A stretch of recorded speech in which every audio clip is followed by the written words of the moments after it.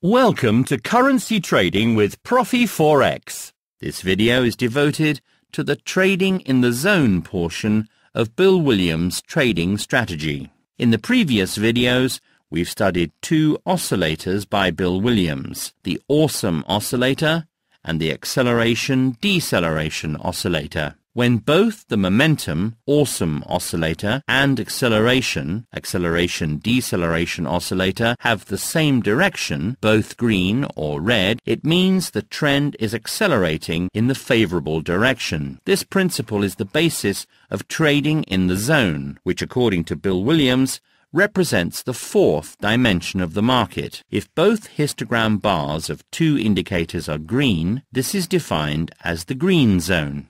When both are red, it's the red zone.